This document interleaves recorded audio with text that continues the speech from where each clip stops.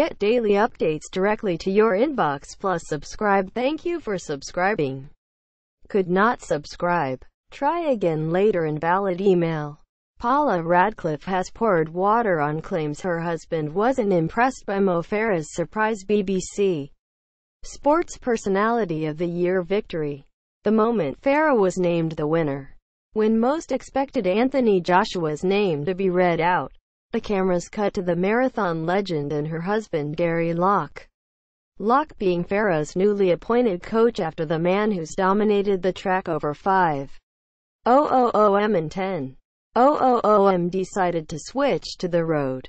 But despite the close connection to Farah, Locke's reaction was interpreted by many on social media as surprise, even disapproval. Locke shook his head before mouthing words to his wife. Some viewers were convinced he swore. Image. BBC. Image. BBC. Image. BBC. Does this guy shake his head and say, F*** king joke, when Mo Farah is announced as #SPOTY winner? One viewer asked, love Paula Radcliffe's husband mouthing F*** king joke as Mo Farah wins #SPOTY.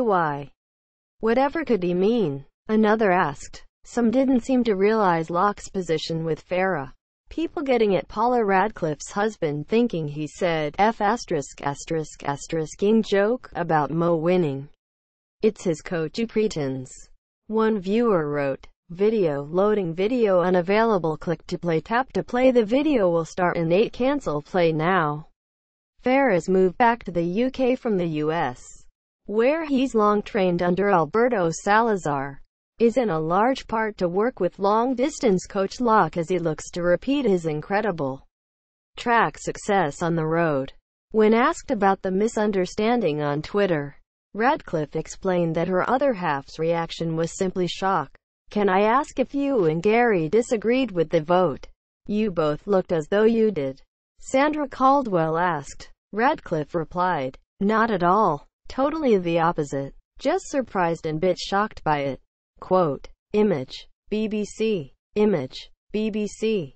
Farah was unable to attend the live event in Liverpool, instead appearing via live video link from home with his stepdaughter Rihanna by his side to present him an award kept on standby in case he won.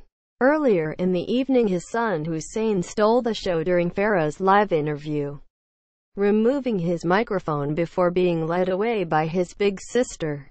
Farah later revealed he couldn't attend because the little man was sick.